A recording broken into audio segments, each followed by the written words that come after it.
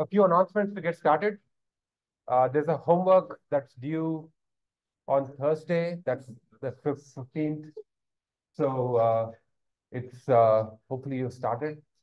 I know that there's a lot of discussion on Piazza. It involves linear models. It involves feature transformation, mistake-bound learning. These are the theory parts of the homework. And then there's some experiments involving perceptron that uh, you'll be playing with a few variants of the perceptron algorithm. If you haven't started, I encourage you to start as soon as possible. You still have 2 days. There's also the late day, but you still have 2 days. And then also do take advantage of office hours and the discussion on Piazza. Are there any questions that we can talk about that we can get out of the way now? Yes. For the project, do we need to register with participating now? I don't care really. So yeah, there's the project milestone that's due on Feb 20th. It's a very simple milestone. You need to just create an account on Kaggle if you don't have one already. I don't think you need to really. I will never know what email you use. You just need to tell me your ID so that I can link them up. And just a word of warning about the data for the Kaggle thing. The data files are fairly large. So we provided four different feature sets that you can use. And two of them are CSV files that are like about a few hundred megabytes each. So together, the entire download is like 2 gigs. Just be aware of that.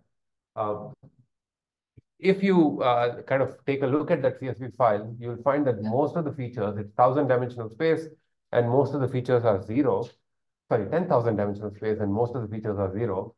So this is a very, very inefficient encoding of this information that I have used. And as a result, the file sizes have become really large. On the other hand, it makes your job easier with respect to reading and writing the data because you can use the same code that you've used so far. Any questions? Any other questions?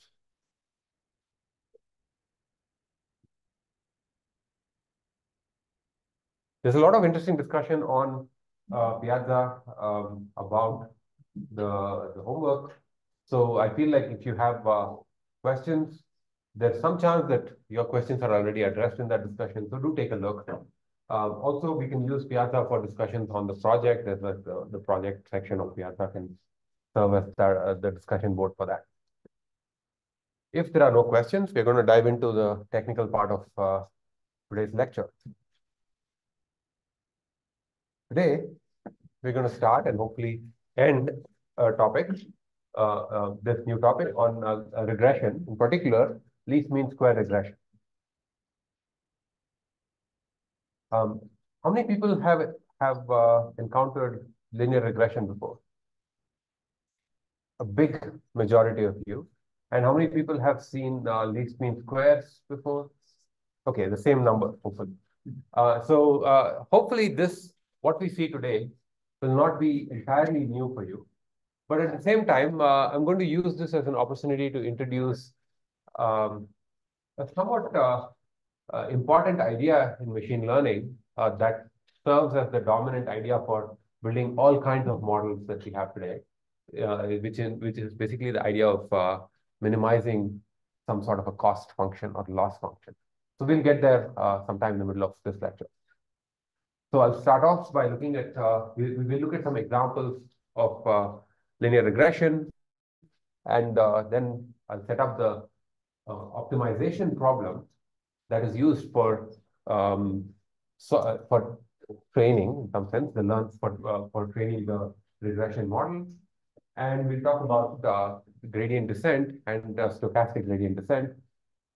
And it turns out at the end of this lecture, I'll just mention that even though I'll talk about gradient descent and stochastic gradient descent, it turns out for linear regression, you don't need any of that. And you can actually solve the optimization problem that this objective defines on paper. And I'll leave that as an exercise for how to solve it. Some of you may have already done this before. So let's start off by looking at some examples. The instances for linear regression could be anything, just like the instances for any machine learning problem can be anything. So imagine that you have the following linear regression problem. The instance is a car. And the goal is to predict the mileage of the car. And of course, predicting the mileage of a car is more than just some sort of mathematical modeling problem that you can learn, but let's pretend that it can be done. Let's pretend it can be done correctly. Importantly, unlike the examples that we have seen so far, the mileage is a number. It's in fact a positive number, but for our purposes, it's a real number. And whereas in classification, we had a discrete set of categories that we were predicting, in regression, the output, the label space, consists of real numbers. I said the instances are cars, but in fact, we don't really take cars as inputs to programs. We need to somehow convert them into features. And so let's say we convert them into these two features here. One of them is the weight of the car, the other one is the age of the car. And let's say that we can somehow, using the weight and the age of a car, predict its mileage. And what we want, from using the terminology that we've used in the class, is there is a hidden function, an oracle function that can use these two features, x1 and x2, to predict the mileage of a car somehow. Or even better, there's an oracle function that can use the entire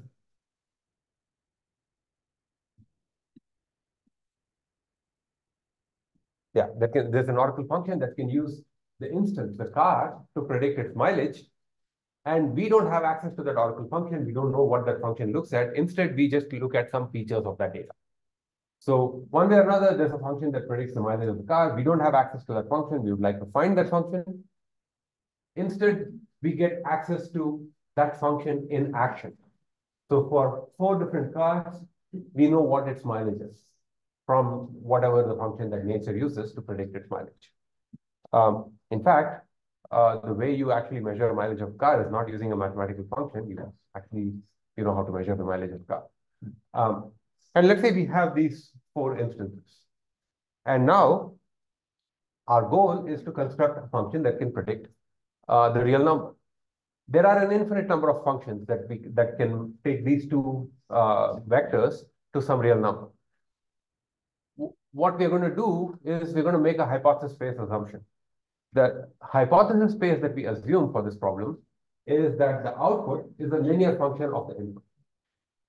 So in particular, the mileage is some weight multiplied with the first feature, some other weight multiplied with the second feature, plus an extra bias term.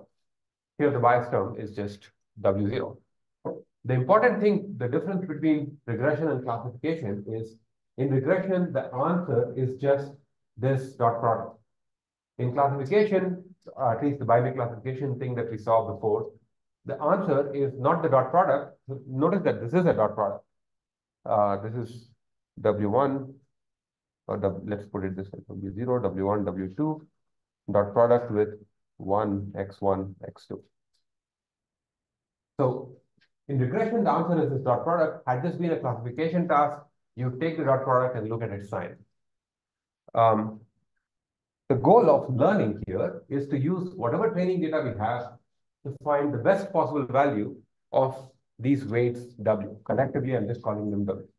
And once learning is done, you can go out and make predictions for new cars. You just compute these 2 features and then apply the function that was learned, and you can predict the mileage. Here, the parameters of the model are the 3 W's.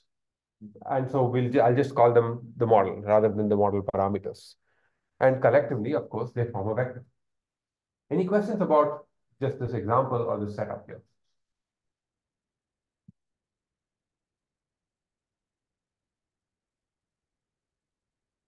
And as we go through this, if you've already seen this, just try to map what I say to what you already know.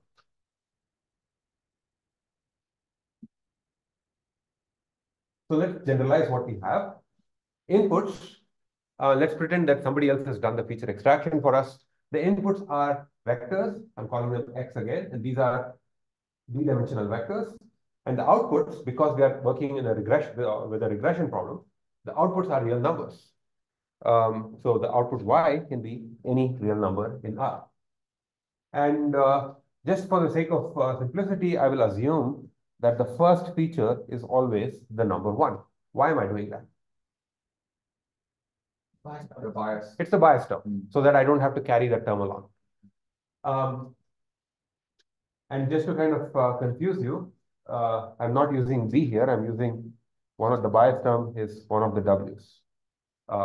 It's just and just to confuse you even more, I'm starting my indexing with 1 here. I don't know why I did that.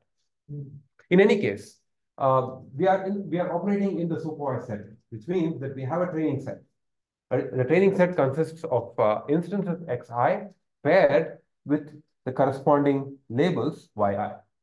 And our goal is to approximate y as a linear function of the features. So specifically, I can, or compactly, I can say my goal is to find some w such that y is equal to w transpose x. And of course, when I say we want to find a w, this sets up a learning problem. Our goal is to learn the weights.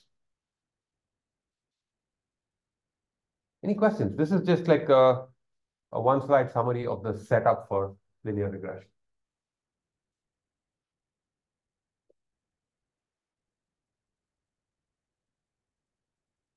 Let's see some examples. Imagine that your data looks like this, and this is a one-dimensional case. The instances are one-dimensional. In other words, it's just each instance is a single number, and the label, of course, is the other dimension. And so for this example here, this is the label.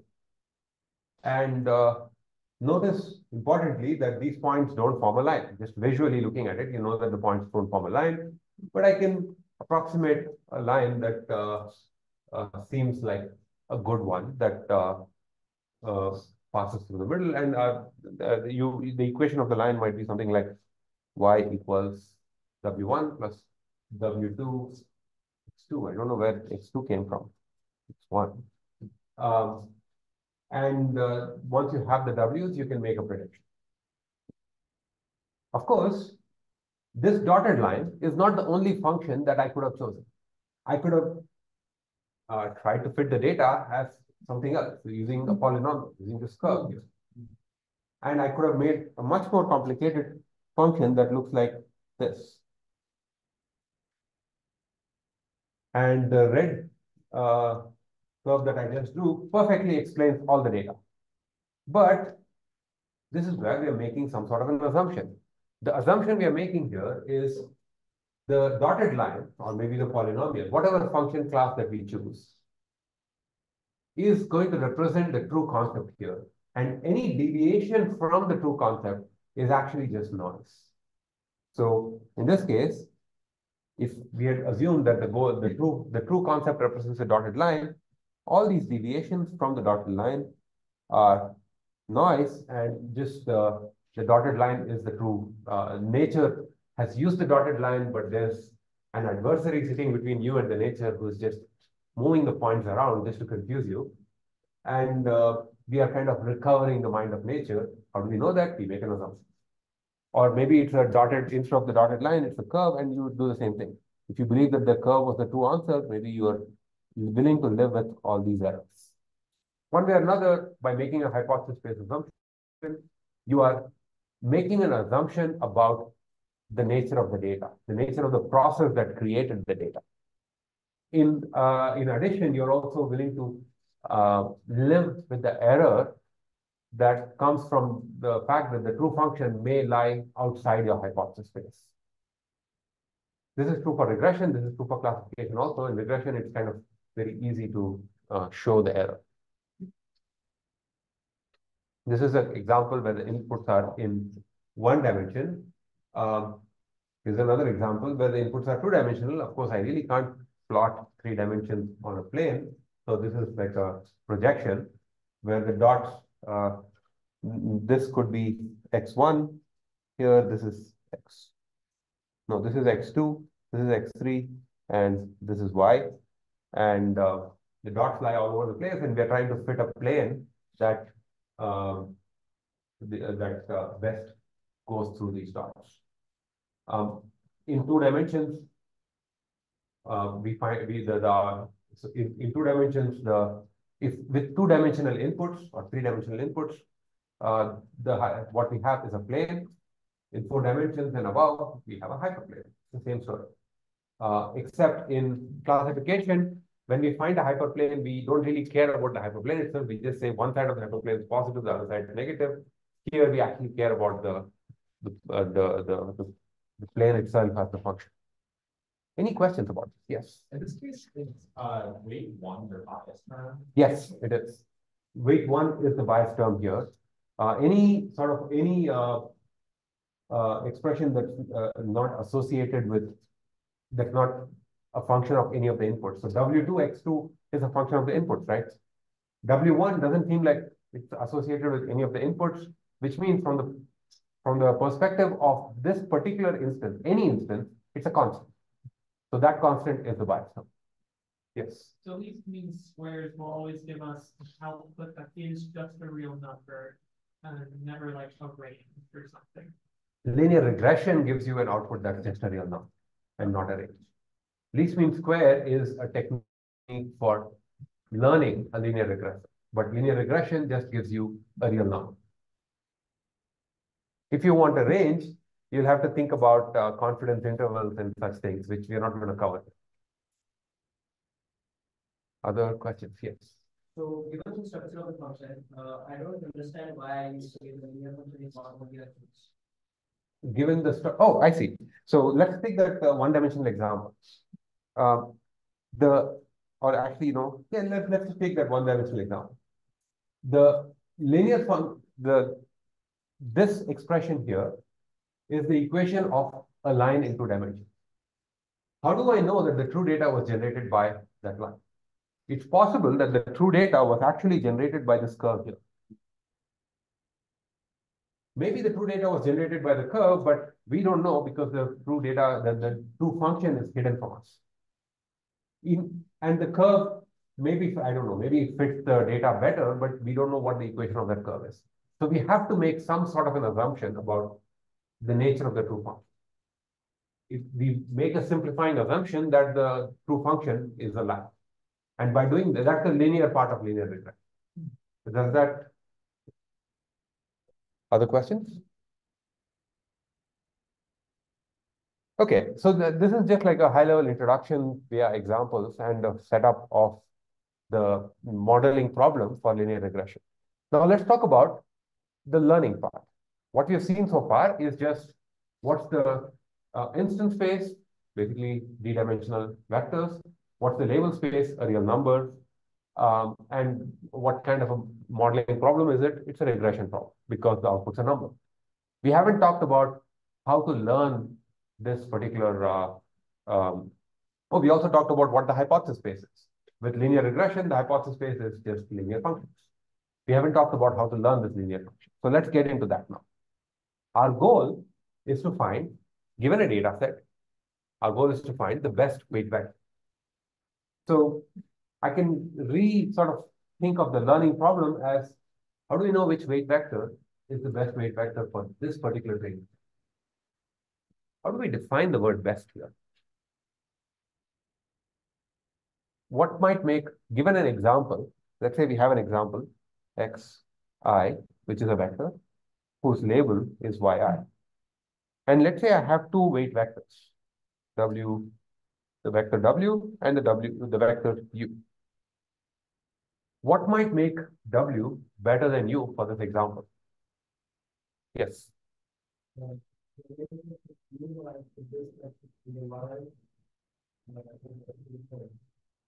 I don't know. Okay, sure, but let's not go into the optimization problem. Let's talk about this one example.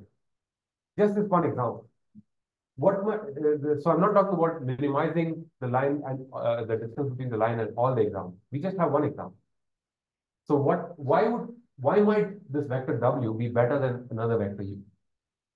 I think you basically kind of gave me more than what's needed. Yes. It produces an answer that is closer.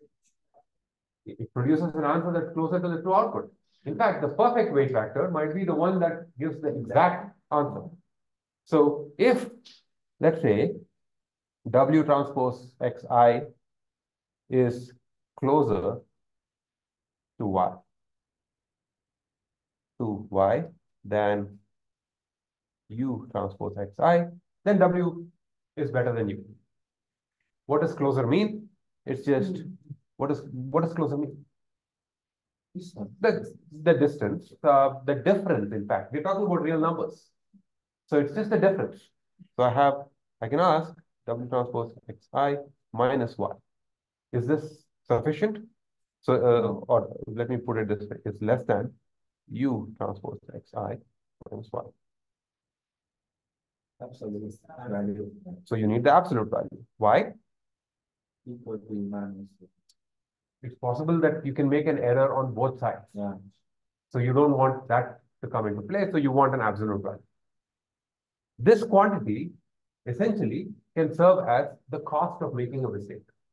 So I can say a particular weight vector W gets penalized for making a mistake on this example Xi, whose label is Yi, and the penalty or the cost that it has to pay is the absolute difference between the predicted value, which is W transpose Xi, and the true value, which is just Yi. Okay, so this is just the absolute difference. So I can define the best weight vector as the one that has to pay the lowest penalty on the entire data set. Among all the weight vectors, W, U, etc., that can exist, you choose the one that has to pay the lowest penalty on not just this one example, but on all of them. Let's say we have M examples. This is the total cost of making mistakes on the entire data set. Does this, any questions about this? From here, there's like a tiny little tweak that shows up. Turns out that working with absolute values is a little bit awkward because we are going to take derivatives very soon. And so let's not worry about things like absolute values. Instead, another quantity that behaves in a similar way is the square of this absolute value, which is just the square of the difference. So that gives us the cost of any weight vector to be the total square difference of the prediction and the ground truth. I have a half there because I'm going to take a derivative of this and I don't want to carry around a 2 later on. So don't worry about the half. This is the total cost of a weight vector. Now, importantly, this quantity is just a function of the weight vector. It's a function. And for any weight vector, I can compute this quantity given a data. Right? And before I talk about why this is helpful, any questions? Yes. When I take a derivative of this with respect to W, the 2 will come down and it will cancel out. And that's one point. The second point is I can multiply by any positive number. It doesn't matter because all I care about is the relative order. So as long as it's a fixed positive number, I can multiply by anything. Half is a convenient thing to multiply because it makes the next step easy. Or it actually reduces bookkeeping later on. Any questions about this? This almost should give you an idea for a learning outcome.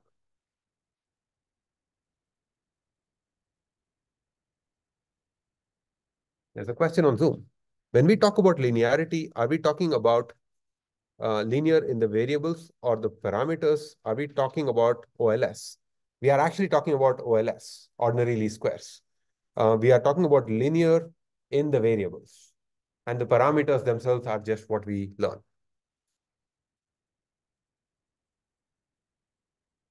Yes.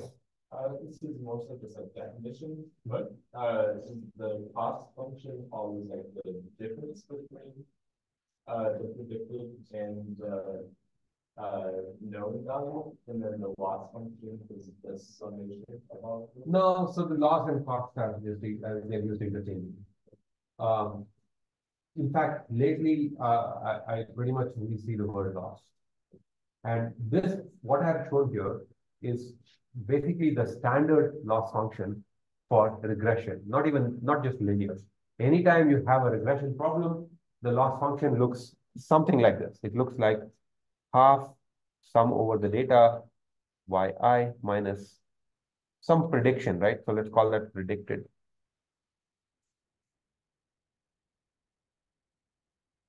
And this is going to be the loss function of for any regression problem. It doesn't matter whether we are doing linear regression, which kind of is an easy case, or if this prediction is coming from some 700 layer neural network. It doesn't really matter. Okay, so what we have here is the sum of squared costs or losses over the training set. The recipe for learning here is, suppose I can write down this loss function. Then the goal of learning is to find the weight vector that has the lowest cost on the training, given this training data. For now, let's pretend that the weight vectors are not real values. Let's say that we can enumerate them. If that were the case, then you could write a big for loop, actually a small for loop that takes forever to run, that iterates over every vector of the form W and computes its cost and keeps track of the one that has the lowest cost. Don't ever do that. That's horrible. But conceptually, that's what it is. You're essentially, the goal of learning is to find the Rmin of this function. This sets up the least mean square regression problem. What we are minimizing, the goal of learning is to minimize over all the weights the mean of the squared error. At this point, somebody should have a question. Why is this the mean? Can you articulate it? Yeah. Yeah. What is? What is the mean? So notice that this is the sum of this shaded quantity. It's the sum of that quantity over all the examples. We have m examples, right? So what if I divide the whole thing? This, let's say I divide by m. That becomes the average error over the training data, right? So I'm dividing by m. But then do I really need to divide by m? Because m is just 1 divided by m is just a positive number. I don't need to multiplying by any positive number is not going to change the relative ordering of the weights. So having a 1 divided by m there is going to force me to keep that quantity along for the entire rest of the algorithm, which is why I say mean square error, but it's basically the sum, because sum and mean are just a constant of it. Yeah. Which one is a straight up error? Okay. Yi minus W transpose Xi. So let's consider the case. Let's consider the following cases. I'm going to, instead of calling it W transpose X, actually, you know what? Let's write it this way. So let's build a table of this. So I have Yi and W transpose Xi. Was there a question on Zoom? No. And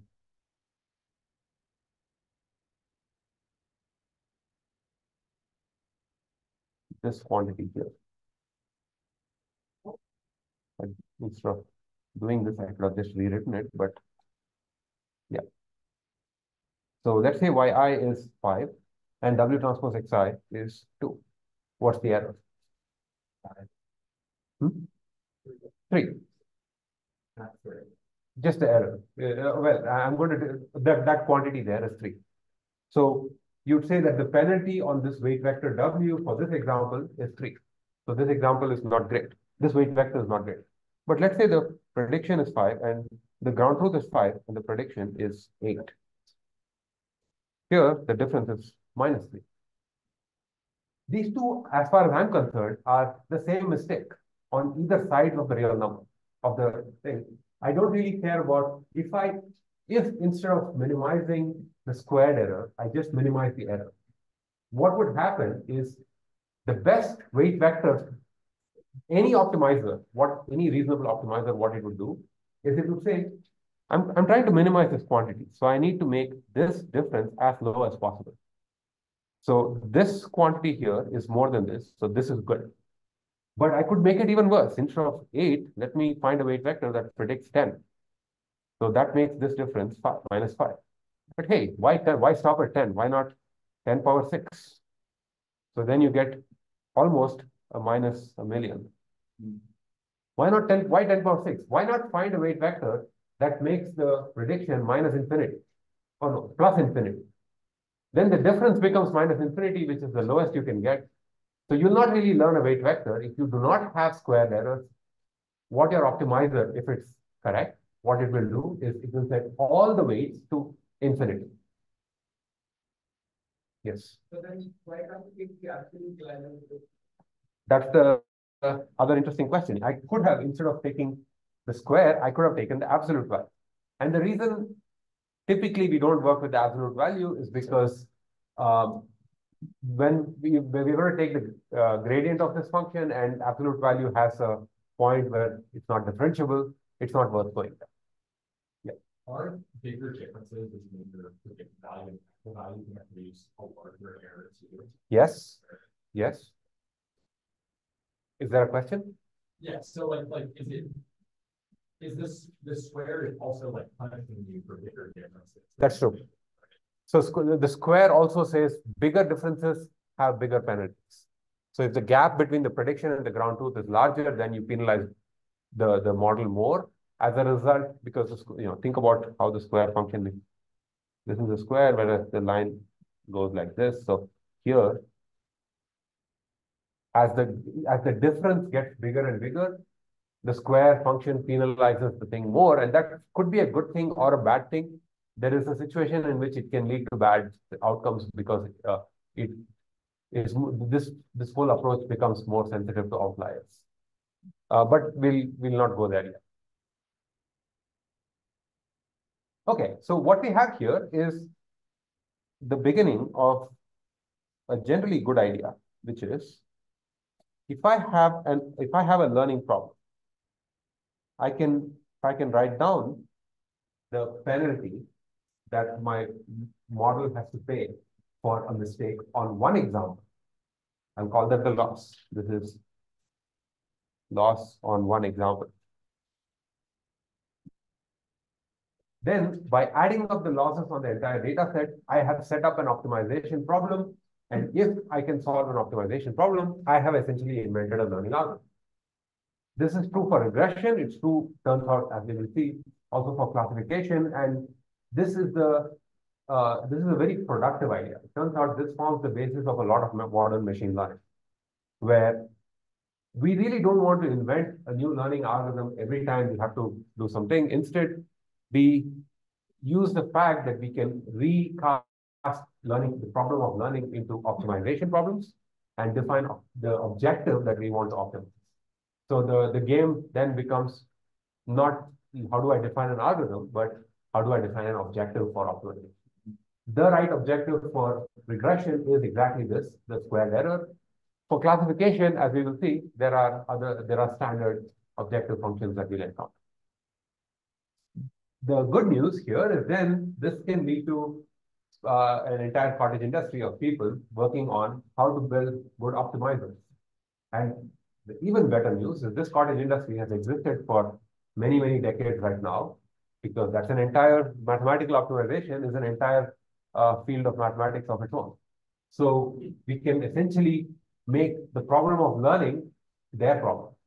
You can just tell them, I've written down an objective. Now it's your problem, figure out the weight vector. Well, it's going to be our problem, your problem, because we're going to be going through this in a bit of detail. There are many different strategies for learning by optimization. Perhaps the most dominant approaches for learning by optimization involve one way or another, the gradient descent algorithm. For this specific optimization problem, it turns out you can use techniques from Calc 3. Just take the derivative of this and set this to 0, and you'll be able to solve this thing on paper without actually using an algorithm.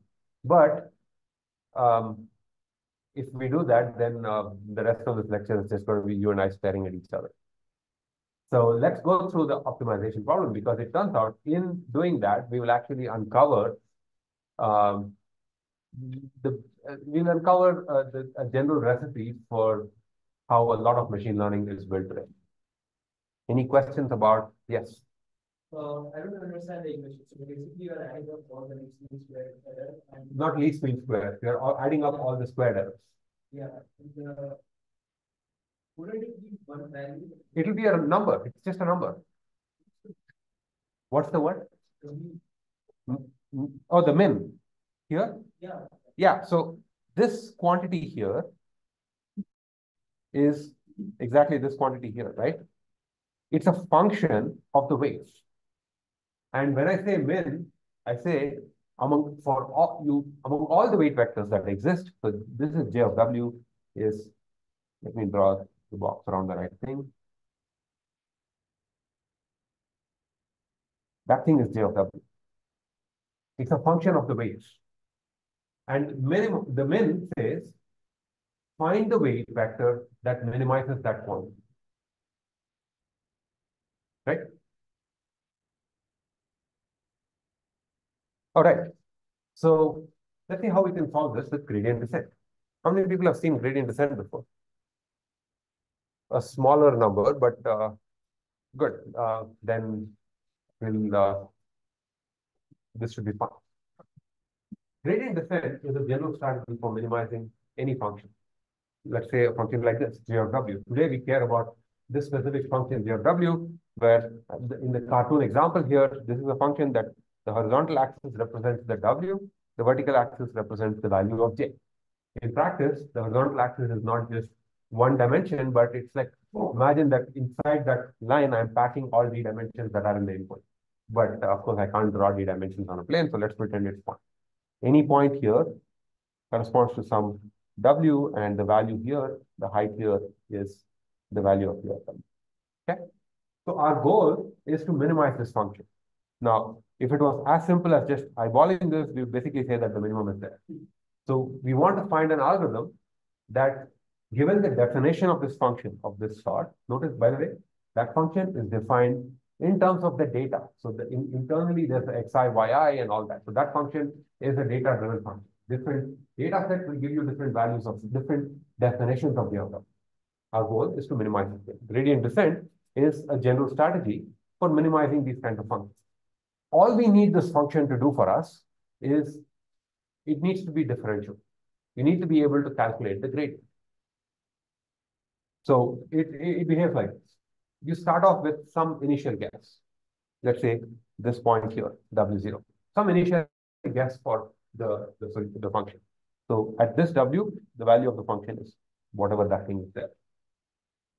Now, I think the best sort of visual or the best metaphor for gradient descent involves hiking. Imagine that you're lost in the mountains, and for some reason you need to find the valley, the bottom of the current, the absolute bottom of the valley. And imagine that instead of actually looking around and going there, let's say that you are in a fog. You can't really see too far. All you can do, standing where you are, is you maybe look around and you can say, this is the direction in which the mountain is going, or the function is increasing the height. This is the direction in which the slope goes up. What does that mean? That simply, more formally, is the gradient. The gradient of the function gives you a direction in which the function increases the fastest at any point. And what you would do at that, what you could do when you're trying to find the bottom of the valley is you kind of feel around, you find this is the direction in which the slope is going up, you go point the opposite direction, and you take a step in the opposite direction. So in this case, at W0, it says the function is going up. This is the gradient. This is the direction. If you take a step in that direction, you'll be going up. You take a step in the opposite direction, and you come to a new point from to W1. And at this point, you are at a new point. You do the same thing again. You compute the gradient of the function at the current point. The gradient gives you the direction in which the function increases the fastest. You turn around, you take a step in the opposite direction. You keep repeating this again and again till eventually you come to a point and where the gradient doesn't increase much, meaning this line basically becomes flat, at which point you come to the minimum. This is like the general sort of a intuition for any gradient descent algorithm. You compute the gradient of the function, the gradient corresponds to the direction in which the function increases the fastest, so you take a step in the exact opposite direction. And the really cool thing, which it turns out it requires a theorem here, but we won't be doing it. The really cool thing is this simple procedure is guaranteed to get you to the minimum of the function, provided the function is convex. Convex means essentially there's only one minimum and the function is like a ball. There's like this thing here. So there's only one value. If there's one global minimum and the function is differentiable, all you need to do is you don't need any sort of global behavior of the function. All you need to do is at any point find the gradient, take a step in the opposite direction, and keep iterating this till infinity or till you get to the point where the gradient no longer changes. Any questions? I mean, I've given you like, this is just like a cartoon version of gradient descent. We'll be going over this a few times. Yes.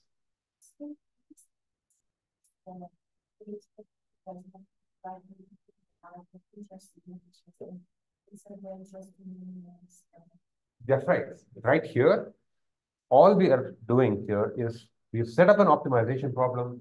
As long as you and I agree that that optimization problem captures whatever we want about the problem, the task of solving that optimization problem, why do you care how it's done, as long as it comes with a guarantee that you'll solve it. Then once you get the optimum weight, you can interpret it however you want. So this is like a cool sort of a separation of responsibilities. There is the statement of the problem. What is the objective of learning? I need to minimize the average loss over the data. How you solve the optimization problem is somebody else's problem. It's a different algorithm. Questions? Other questions? So anyway, we keep doing this till we run out of time or run out of patience, or till the gradient does not change so much that we have to worry about it. Let's, if there are no questions, we can kind of take this idea and try to shape this into something that looks like an algorithm. And I'm going to ground this in the context of least mean square, but later on I'll be talking about this for other learning, other sort of learning situations. For least mean squares, we need to initialize the weight vector W naught, and we need to iterate multiple times. We have some function J of W. We compute the gradient of J of W, Wt, at the point Wt. Let's call this nabla J, just the gradient of J. And we've computed the gradient. We need to take a step in the opposite direction. So Wt plus 1 is Wt minus the gradient, and R here is the step size. So the metaphor for step size is how big of a step are you taking in the opposite direction. If R is really small, you're taking a tiny step and recomputing the gradient. If R is really large, you take a large step. Sometimes it's also called the learning rate. For now, let's pretend that it's a small constant. We'll get to the details of this learning rate later. This is like the skeleton of the gradient descent algorithm. Can you implement this? How do you implement this? What's stopping you from implementing? Calculating the gradient. Did someone else answered the same thing? How do you calculate the gradient? How do you calculate the gradient? Take the derivative. Okay, so the nice thing about this particular objective is you can actually do the whole thing on paper. So let's go through this process of calculating the gradient. Let's compute the gradient of this. Let's derive an expression that calculates the gradient of this function. Just a reminder, if you have a function J is a function that takes a weight vector. Remember, the weight vector is a d-dimensional vector, right? So it maps Rd to R. The output's a real number. It takes any d-dimensional point, the weights, and it produces a real number, the cost or the loss. A general sort of a statement about gradient is the gradient of any function looks like the input. So the gradient of j at any point wt is a vector that has d element in it. So another way of thinking about it is the gradient of a function from Rv to R has d elements, each of them corresponding to the derivative of that function with respect to the ith weight element. So this should not be a shock. I hope you've encountered this in some version of calculus that you see. I hope you have, right? I mean, it's not, otherwise we can spend a bit of time on that. There are only two answers, yes or no, and somehow you're taking a third option here. Yes, I see one thumbs up, so we've seen this. So the gradient is a vector. We need to find d gradient, and the weight vector is also a vector with d elements. So all we need to do is to compute the derivative of this function with respect to any one of these j's, and it's going to show up. It's going to be the same thing all the way through. And once, and just once, I'm going to go through this process of computing the partial derivative of j with respect to w sub j in gory detail. Later on, I'll just leave it as an exercise for you, or maybe I'll just kind of hand wave it. But for now, I just want to go through this in some detail. Going ahead, you should be able to follow a similar sort of a procedure for other types of gradients. So our goal is to take the derivative of j with respect to wj. But the function j is nothing but this expression here, so I can trivially substitute that, no questions asked there.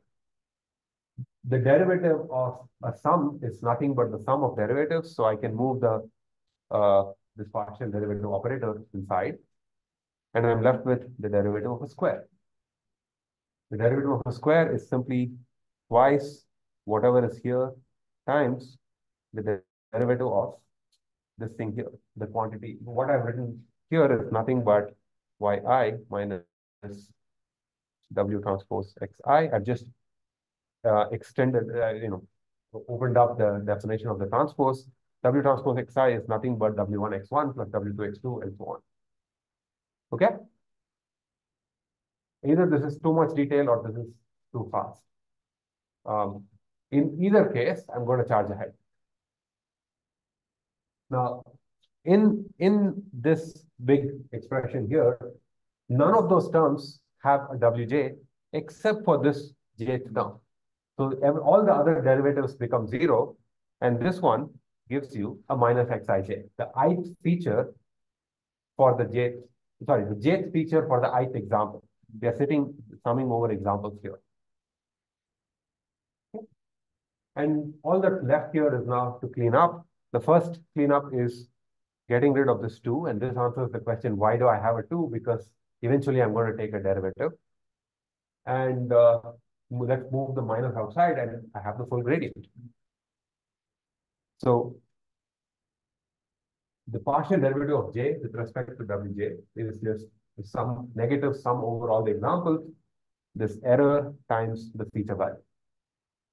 This is just one element of this vector, the vector of gradients. I do this once for each feature, and I get the full vector. Any questions?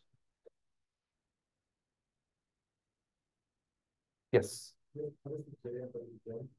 What is the j here?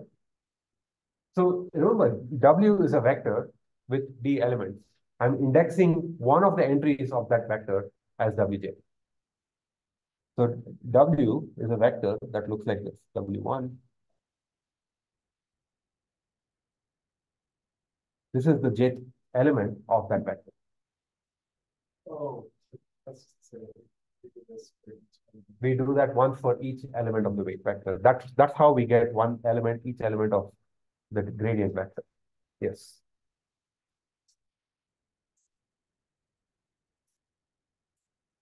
The purpose of computing the gradient of the cost is, if you can do this, then we can plug this into the gradient descent algorithm here.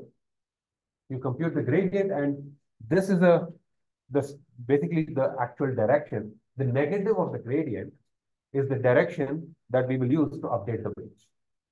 Because the gradient is the direction in which the function increases the path.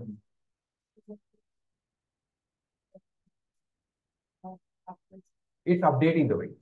So we start off with one weight vector. At each point, we compute the gradient. The gradient is a vector. And the gradient says, let's consider this three-dimensional space. Let's say that the input space is 2 dimensions and the function value increases like this. Let's say currently they're standing where I am, and there is there's some value of the function here.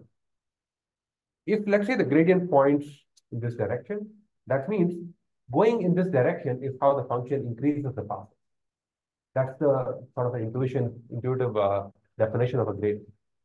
So a reasonable thing to do is to take a step not in the direction in which the function goes up the fastest, but the exact opposite direction, which is why we have a minus here.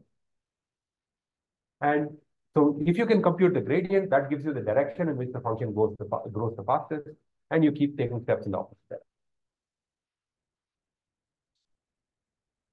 So what we have here is a vector of gradients, and basically we are done. We can compute the gradient of the function at the current point, which requires us, for every this is a summation over the entire training data. For every training example, you evaluate the function and you compute this difference here. You multiply the feature, basically you perform these operations. There is a little bit of an intuition for this. Sometimes people like to note that the gradient for least mean square regression has this nice property. The gradient is simply for the gauge feature is that for every example, you compute the error, not the absolute error, not the square error, just the raw error, multiply it with the feature value, you add them up, and you get the gradient. Anyway, so you compute the gradient, and there will be d such terms because we are in d dimensions, and this is just one of those elements of the gradient. Yes. We're looking for the spot where the gradient is just really, really, really small. That's right. But we won't get an actual 0. You may not get an actual 0. You will get to something that is very low. And eventually what you will do is, that's why I put ... here. How many times do you do this? You do this till you have converged. What does converge? How many times do you do what? Basically that update. You keep taking this update till you converge. What does convergence mean? You can define convergence in different ways. One way of doing that is if the gradient, the magnitude of the gradient is really small. Gradient is a vector, right? So you're calculating the gradient. If it's a very small vector, then you're not going to take a big step. Might as well just call it quits. Another way of computing, deciding when to stop is you have only so much time left. You have only this much of a compute budget. Another way of deciding when to stop is you compute the function value before and after the step. And if that is below some threshold, you decide you're done. So essentially, one way or another, there's some convergence criterion that needs to be defined. So there's a question. All these values get put into a vector, and the vector is used for finding a new point that's closer to the minimum of the loss function. That's right. This vector, all of these values together, they form the gradient vector. And this gradient vector takes us, because of the properties of gradient descent, it is guaranteed to take us to a new point, Wt plus 1, that is better. And by better, I mean it has a lower value of the loss, which means it's closer to the minimum. And there are a few other questions. We are calculating just the slope and multiplying by the fixed factor. Basically, yes. For now, it's fixed. I'm assuming that by fixed factor, you mean the R. For now, the learning rate is fixed, but actually the learning rate will change as we go along. And the size of the steps, it's related to this. The size of the steps isn't constant. It's related to the steepness of the slope. Yeah, in fact, the actual length of the step you take might depend on the magnitude of that function, provided the learning rate is fixed. In fact, the size of the step tends to be a variable just because that R itself tends to be variable. It depends on where you are in the optimization. You are actually implementing this even in your homework for perceptron. You have a step size R where I say there's a decaying learning rate. That's just saying the step size gets smaller and smaller the longer you run the algorithm. Why? Because you don't want to take giant steps when you're very close to the minimum. Because you're close to the minimum, taking a giant step will take you further away. So you want to take smaller steps as optimization proceeds. This, by the way, is the big hint that it turns out the perceptron algorithm that you're implementing is also performing gradient descent on something. We'll see that much later. Did we cover all the questions on Zoom? I think so. Okay. So we have this algorithm here, and you keep running this till the total error goes below some threshold, till some convergence criterion is satisfied. R here is once again the learning rate, the step size, and for now it's a constant, but in practice, as I said, it can decay. This algorithm is remarkable because it's guaranteed to converge to the minimum of the true function, meaning it's guaranteed to find the weight vector that minimizes that function, provided this function is convex.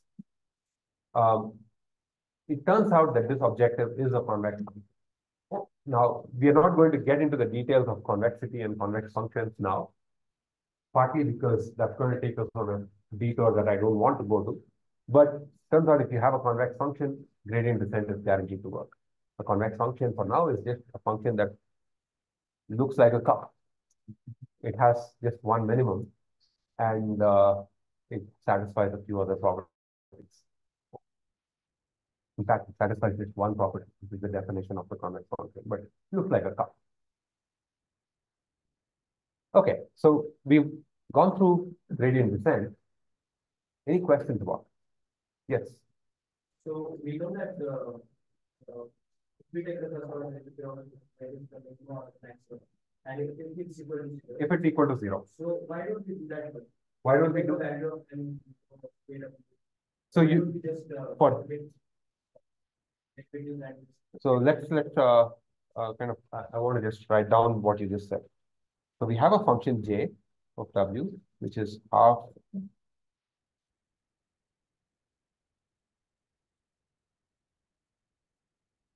we have this function here.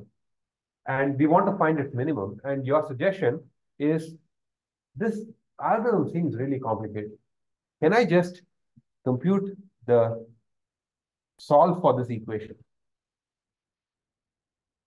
Can I just solve for this equation? Yes. I know how to calculate the gradient. So I can just solve for this equation, and I'm guaranteed, by the way, this is a vector here, vector of zeros, because this is a vector of gradient. So I'm trying to, if I just solve for this equation, I should be able to find the solution. Turns out you're absolutely right. For this particular objective, there exists a closed form solution for this equation. And I'll leave that as an exercise for you to solve it. But for other types of modeling problems, we can't do that. For instance, even for classification type problems, where we will write down a cost function, there is no analytical solution. There is no way to set that derivative to zero and solve for it on paper. So we have no choice but to use an algorithmic solution.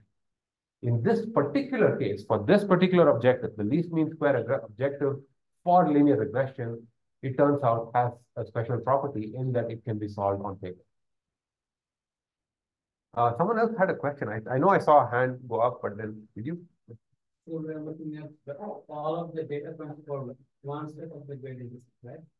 That is absolutely right. For every step here, we are summing over all the examples. Was there a question? Or okay, yeah. So for every yes. So you said that J function is a data driven function. Is a what? Data driven. Yes. So the landscape of X. Of X. Actually, the X is they actually determine the shape of the J. the x and the y together, because there's also a y there, right? Yeah. So, no matter what the x and y's are, it is always guaranteed to that the shape of the data will be complex. Yes. Yes. In fact, that's a good question. We'll get to that discussion when we talk about convexity later on, but you're absolutely right. No matter what the data is, this function is guaranteed to be convex. I'll give you a small hint. This function is basically the sum of a bunch of squares. Turns out the square function is convex, and the sum of convex functions is convex. That's all we need here.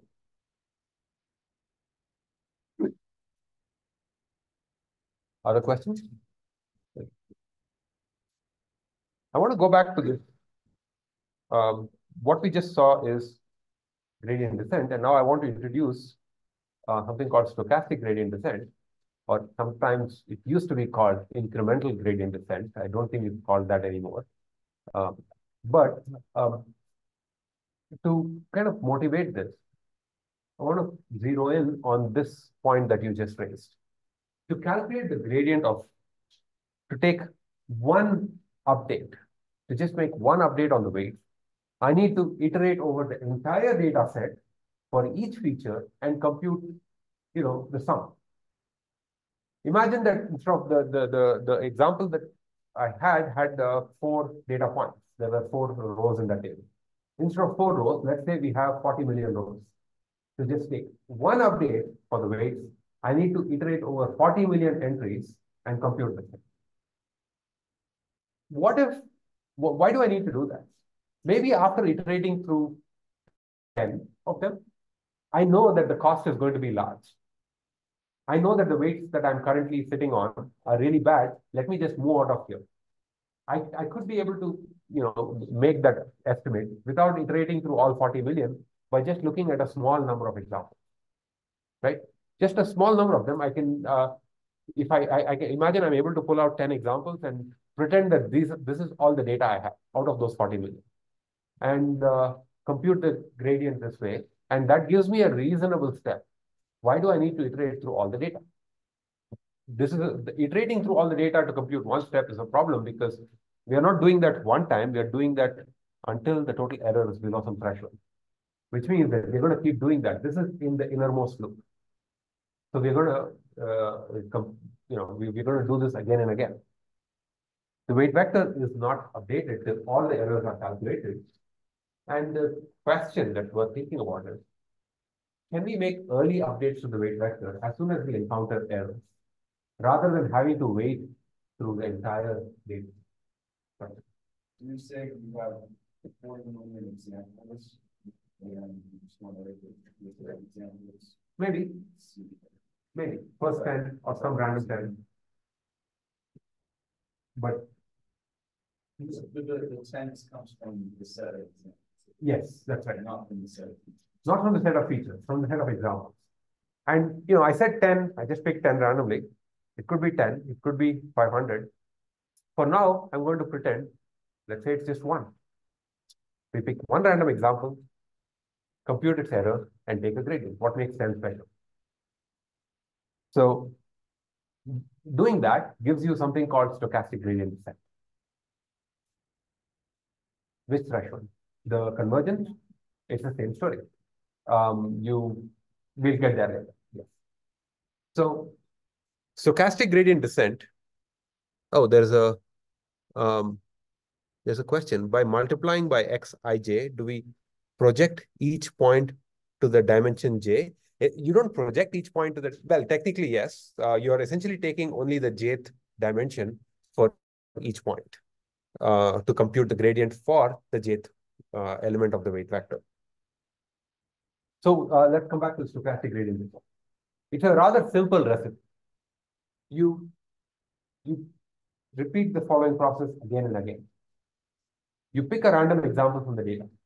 You pretend that this example is a representative of the entire data set. If it's a representative of the entire data set, or you can pretend that this example is the entire data set you have, which means you can write down the loss function for that one example. If you have a data set with one example, the loss consists of, there's no summation, right? It's just one term. You use that loss to take a gradient step. you update them all. Now your weights are in a new place. You pick another random example. This example is now the representative of the entire data. You pretend that this is all the data you have. You compute the gradient. You take another step.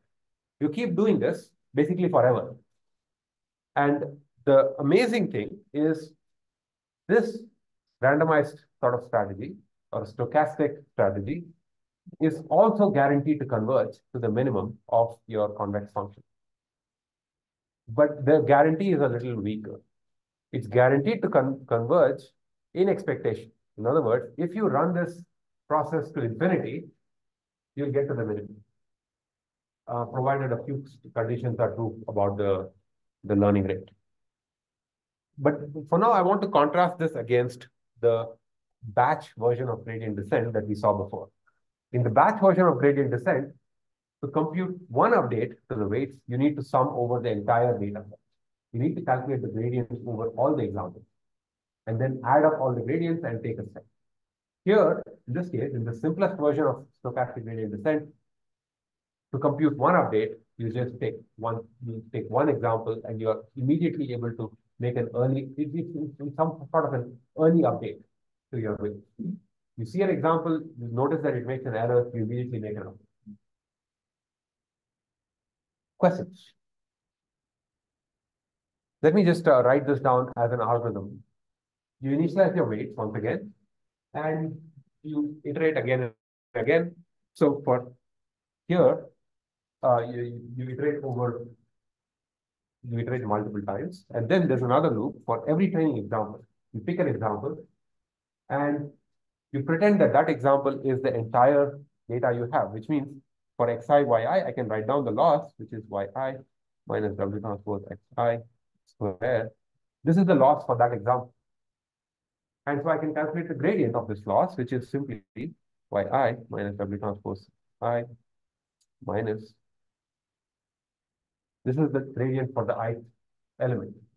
This is the same thing that we had before. Earlier, we had a summation here. Now we don't.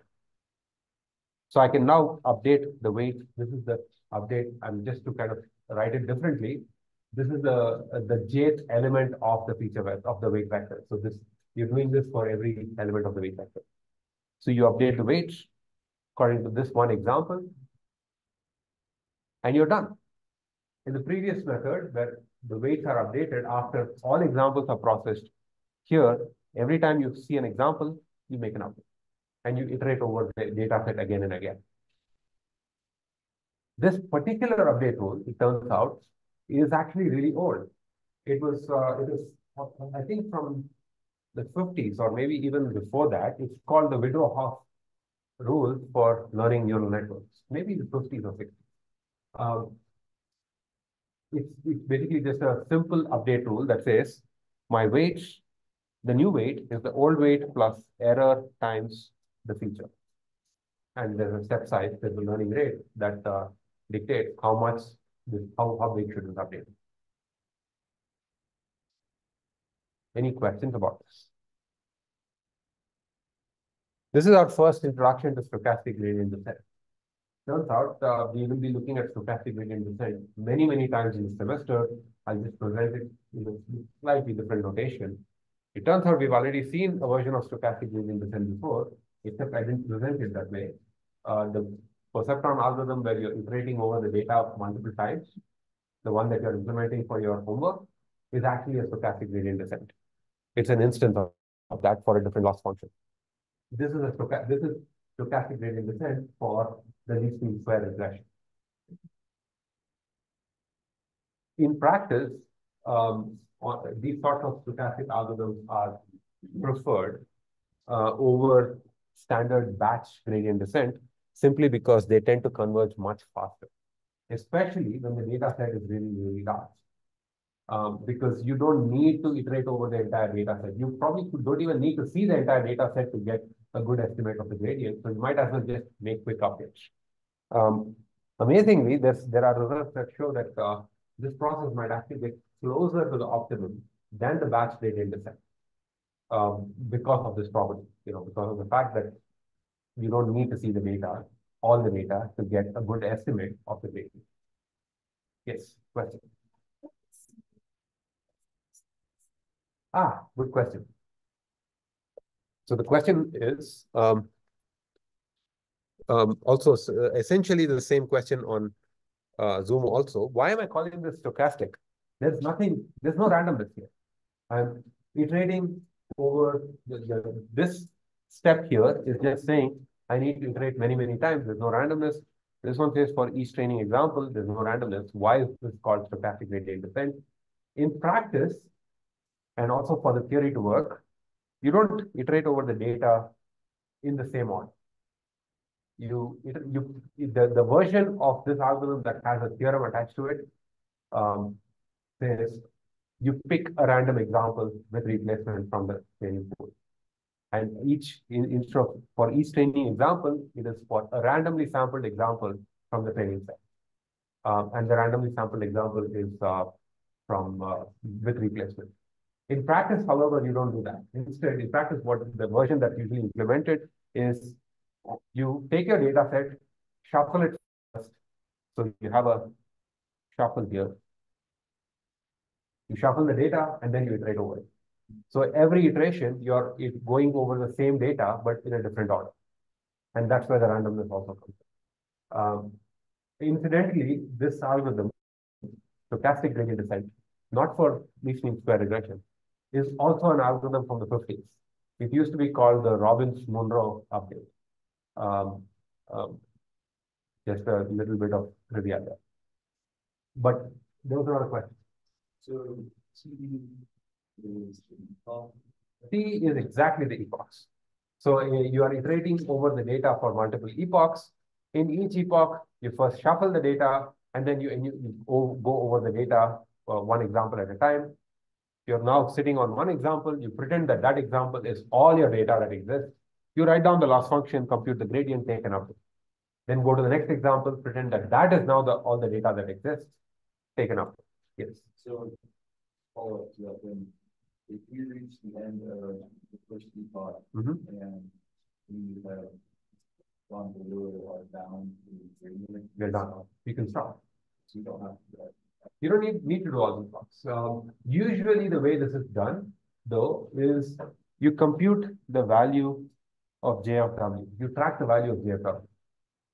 And you start off with J of W being a certain value, and then you go through this whole, the data, compute the value of the loss once again, and you measure the difference. If that difference is below some threshold, then you consider, you declare a victory. Other questions? Why is the sign positive here? There's a question about where is the sign? I'm assuming that you're talking about this sign here, right? I'll tell you why that's positive, and you can tell, okay, that is the one you're talking about. So this is the good question. So remember that the gradient that we derived was minus yi minus w transpose xi times xij. And here I have a plus. Why did the minus become a plus? Because wt plus 1 at the jth term is wt of the jth term minus r times the gradient. So it is, you're taking a step in the opposite direction of the gradient. It just so happens that these two minuses cancel each other out and you're left with this. Other questions?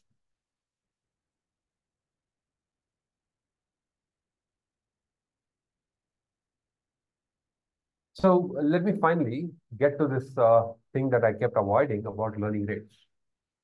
It turns out that the choice of R plays a big role in the convergence. In the general case, and I say non-separable here partly because the same idea also applies for classification. In the general case, for stochastic gradient descent to work, your learning rate cannot be a constant. Your learning rate has to keep decreasing till it eventually goes to infinity, goes to zero when the number of steps is infinite. So you need some sort of a learning rate decay schedule. There are many, many learning rate decay schedules out there. but you need some sort of a decreasing step size for convergence to work. Learning, and there's a huge sort of there has been a lot of effort on deciding the best learning rate. The step size can be chosen automatically. There are algorithms that choose the step size automatically based on some assumptions about the data and such things, and that leads to faster convergence. Also, if you choose a better starting point, of course, you're going to take fewer steps. But that's something that you may not be able to control because you don't know where the starting point is. So in practice, the starting point could be just some random vector or 0 or something like that. Gradient descent is very simple. Stochastic gradient descent is even simpler. And by that, I mean implementing it is even simpler. And yet it is, in some sense, has become the backbone of modern machine learning. A majority of the algorithms that we encounter in this semester, it turns out, can be viewed from the lens of gradient descent, of stochastic gradient descent.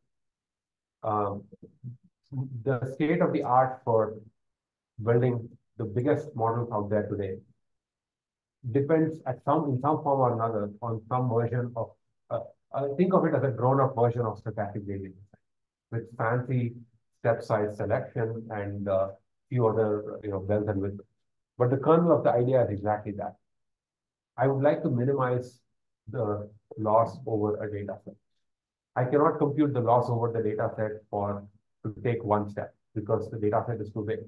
Instead, I subsample some number of examples from the data set. In the extreme case, just one of them. And I pretend that that subsample is my entire data set. I compute the loss, I compute the gradient on that sample, then take a step. This is going to be like the backbone of a lot of algorithms that we encounter. Questions? Yes.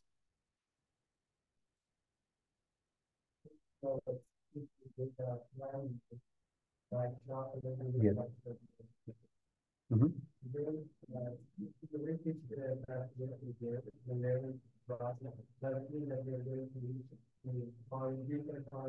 That's a very good question. So let me repeat the question.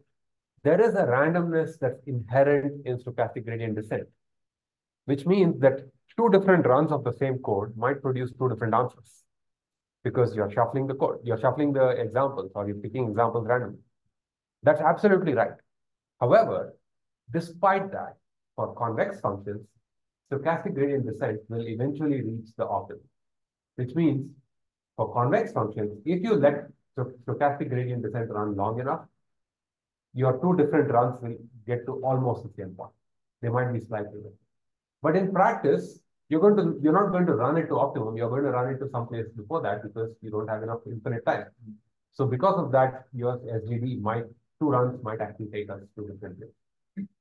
This is the reason why anytime we do machine learning experiments, because most of machine learning today depends on stochastic gradient descent, anytime we do machine learning experiments for reproducible experiments, including in your homework actually, a good practice is to set the random seed so that someone else who runs the code will go through the same sequence of steps. So always get into the habit of setting the random seed at the beginning of your experiment. Even for this submission, you can do that actually. There's just a minute left, so I want to wrap up this discussion of linear regression. The goal is to predict the real valued output using some feature representation of the input. And the hypothesis assumption that we are making with linear regression is that the output's a linear function of the inputs. And what we saw today was the first instance of framing learning as an optimization problem. So we define a loss function or a cost function, and we minimize that cost function using an algorithm. We saw two algorithms for that: gradient descent, which mostly you'll never be implementing because its cousin, stochastic gradient descent, is much better. In both cases, though, the goal is to find the best weight vector where we define best according to some cost. It turns out that this particular optimization problem for linear regression can be solved analytically, as I mentioned. I encourage you to think about how to do that. I'll leave it as an exercise. You can write down the gradient descent problem for that mileage example that I showed and see if you can find the best way for that, or maybe write a small program for that. And if you feel like you want to do some math, you can show that I'll not read it out, but you can actually solve here's the solution for the analytical version of least mean square regression. All right, I'll stop now.